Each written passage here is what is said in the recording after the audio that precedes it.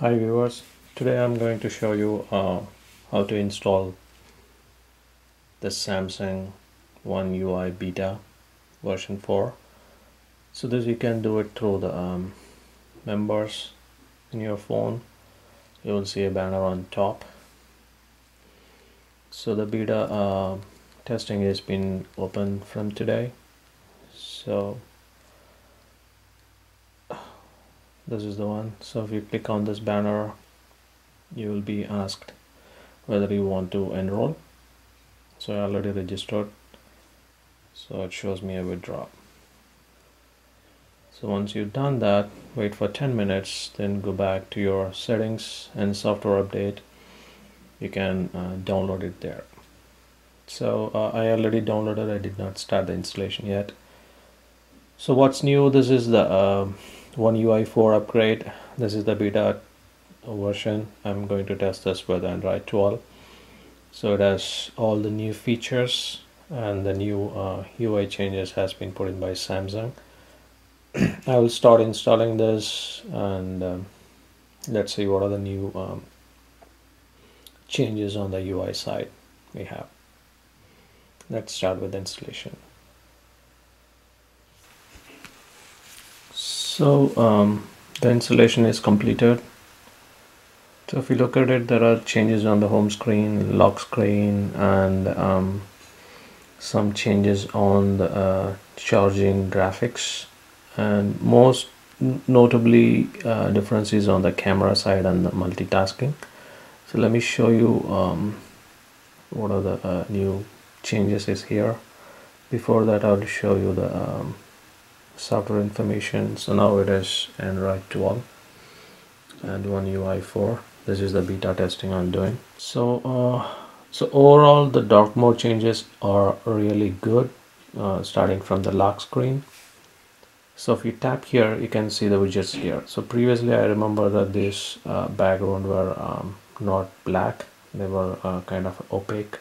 So now you have more seamless dark mode integration here. So this feels really nice. Okay, let me do the multitasking now. Just pressing it there and put it on a pop-up view. So now you can drag the settings anywhere, and even you can minimize it. So it'll go on the top there. So you can do whatever the things you want, and you can tap it. It'll come back to the same window, and you can do whatever the actions you want, and you can even maximize that. So that's a cool new multitasking option that's been provided on the OneUI 4. On the settings, nothing much changed. Everything is similar as you can see it on the OneUI 3 or UI 3. And now you have a safety and emergency informations which you can provide in the settings. So you can provide your medical information, anything related to your medical condition, allergies, or your blood type, or any information you can store on your phone. You can put it here. Also, you can put emergency contacts here and send a SOS message if you're in an emergency. All the information you can store right on the settings. And I'll show you the notification. There is no much of a change on the notification side, except for the brightness slider is more bigger and easy to access, and it's more visible on the notification, and the layout has been changed a bit, so you can rearrange everything. So nothing much has been changed except for this brightness on your notification section, and that is a lot changed on the camera app. If you open the camera app, it's more quick and cleaner. The UI looks more cleaner and simpler, and the zoom are more easier to do here than doing it in the previous version. So this is more clean. I like this. And similarly, you can switch between the photography mode, portrait, or single take, or photo, or video, whatever the options we can, and you can simply switch all this formats you want. Everything is more simpler and cleaner. I like this change. And now the photo editing is also been improved. If you just click on the edit, and now you have multiple options here, which is the first one is the cropping, and you have more filters. Now you can choose from multiple filters. Lighting effects also you can change. Light balance, let me put it back to the original one. Okay, then lighting, you can choose the brightness, exposure, pretty much everything is the same as we seen before. And you can add stickers now like this. So this was not part of the UI 3. Now you can add any stickers you want, and you can rearrange it, and you can type whatever the text you want. So you can add any call out or any stickers you want to add to your photo and make it more personalized. That you can do it right now with the OneUI 4. So on the photo editing app, now you have an option for editing the light balance. So that's the new option you can see at the first. So you can adjust the lighting of your photo, so which will make a lot of difference. As you can see, I don't know how much you can see on the screen now. So it changes the photo dramatically. So that's a new feature being added to the photo editing app. And now you can add different widgets. One cool widget is the clock. Now you can have dual clock widget, so you can just choose and add.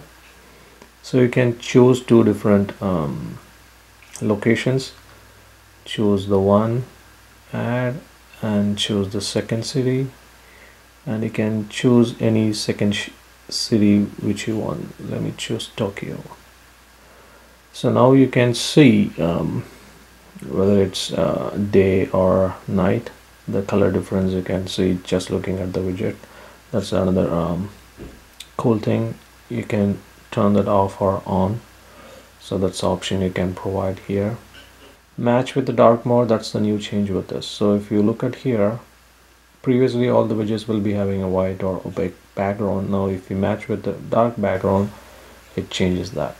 So that's a neat integration of the dark mode. So one of the major changes on the Samsung keyboard. So now the keyboard is looking cleaner, and the keys are laid out and very well. It is much more similar to what we see in the Apple keyboard, and it does have the shift key, so you can just swipe across and get the text. And emojis you can customize here. You can customize like what are the options you want to show it here. You can add whatever the new stickers or GIF or your new emojis, whatever you want to add, you can choose and add, or you can download and add it directly to your keyboard. So that's another new changes provided on the keyboard.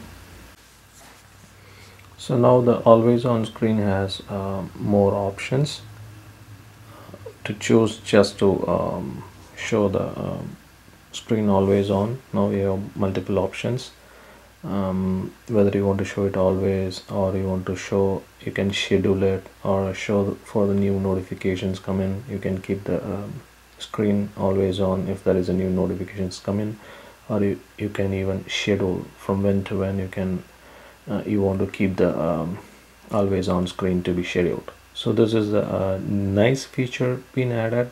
Instead of having your screen always on, which will be affecting your battery life, now you can have multiple options.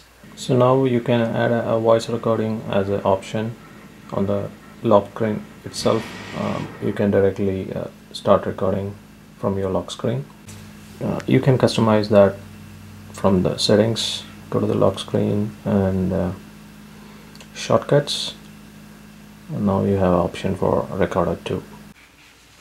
So I'll show you the new charging animation.